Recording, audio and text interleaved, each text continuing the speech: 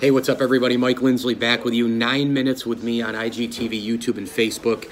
I am here at Rosie's Corner in Brewerton on a frosty day. Nothing better than to grab lunch at Rosie's. They've got warm chicken and biscuits for you. They also have an Ash Wednesday special where they're doing the haddock a little bit early today, a fish Friday with some of your mac and cheese here on a Wednesday. You can get the fish dinner, you can get the sandwich. Take your pick. Don't forget about their nice salads in the cooler. They've got hot and cold subs as well. Rosie's Corner, the place to go, man. They are the official pizza shop of the ML Sports Platter. I want to get into, over the next 8+ minutes here, I want to get into the 1 seeds in college basketball right now. I think there's a lot of people who are, we're kind of knocking on the tournament door here. We're knocking on March Madness and kind of trying to figure out where teams should be placed. Zion Williamson certainly, I think, is the X factor in all this because he is the phenom. He is the story in college basketball. But Duke is clearly not the same team without Zion Williamson. This guy is an absolute and utter force.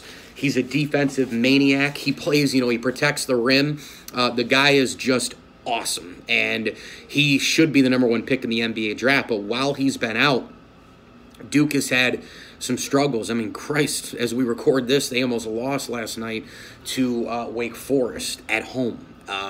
You should be able to beat Wake Forest without 3 of your top All-Americans. You still should have more talent and beat Wake Forest. I know that's not how it always works, but to me, I don't think that the committee should penalize this team with Zion being out with overall record.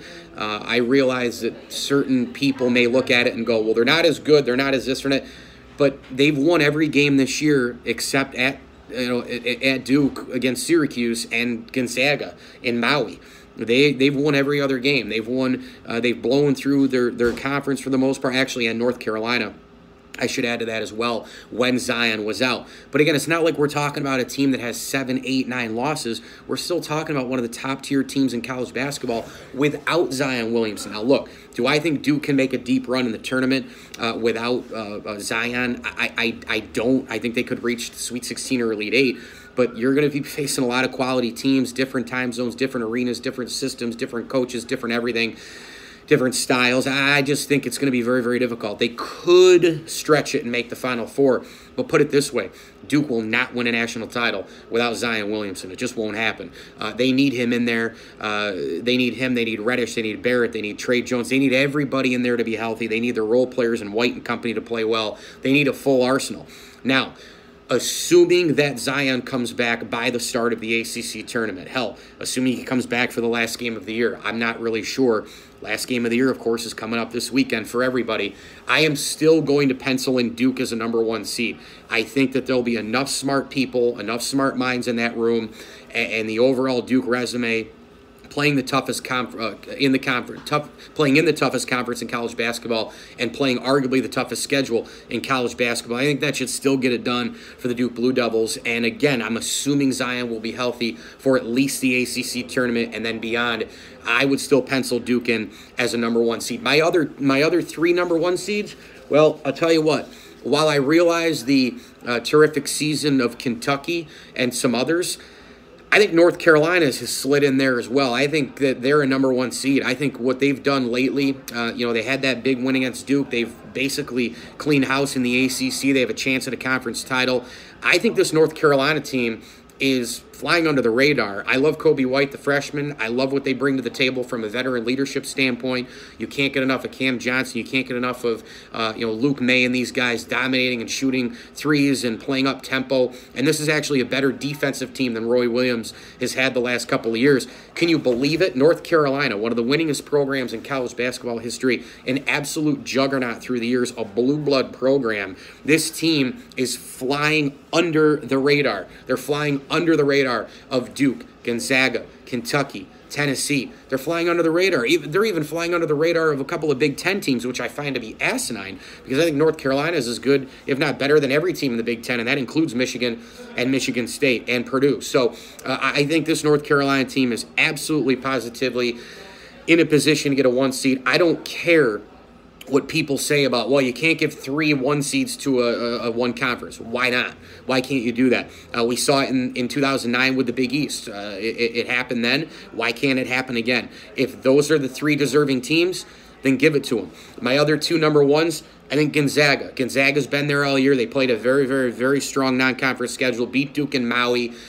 They passed the look test. They're blowing through their league schedule as per usual.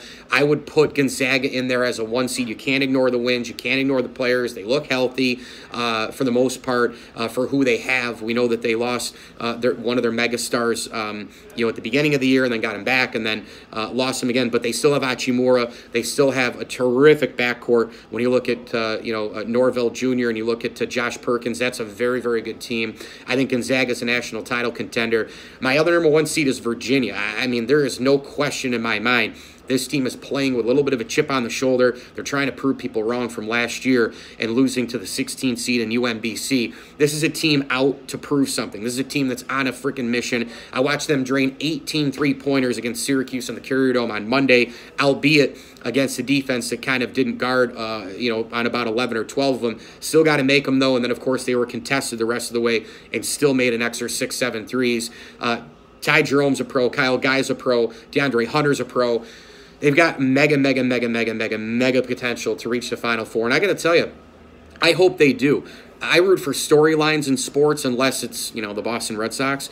And I think Virginia losing to a 1 seed last year and making history the wrong way and then coming back this year and getting to a Final Four would be incredible. Not even winning the whole thing, just getting to the Final Four would be a marvelous achievement for Tony Bennett and his team. I'm actually rooting hard for the Hoos. I hope they do well and make the Final Four. So those would be my number 1 seeds. I would right now today, again, we have a lot of basketball left to play.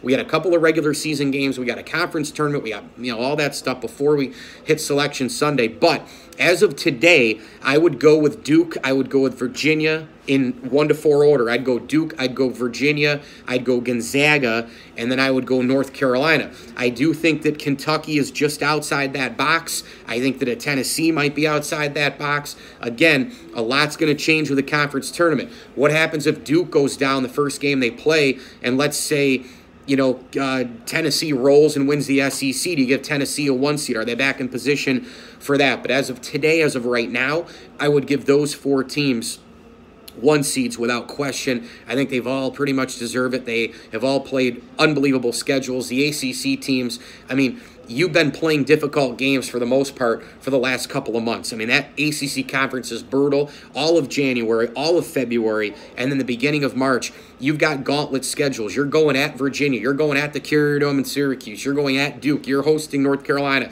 You're visiting teams that might have under 500 records but are still tough at home, like Wake Forest and many others. You look at Clemson, a team that's really on kind of the bubble, right on the bubble rope right now. This team should send 8, probably 9 teams to the NCAA tournament. The bubble is weak. I expect Clemson to get in. I expect Syracuse to get in.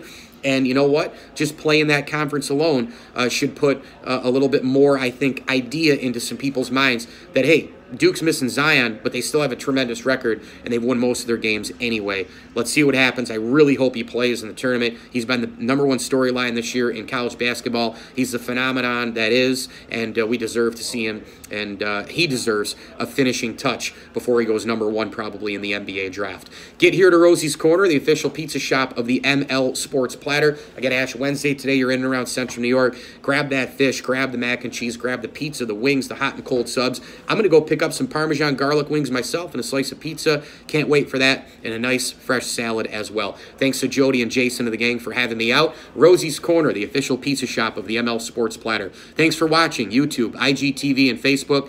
As I always tell you, enjoy the games.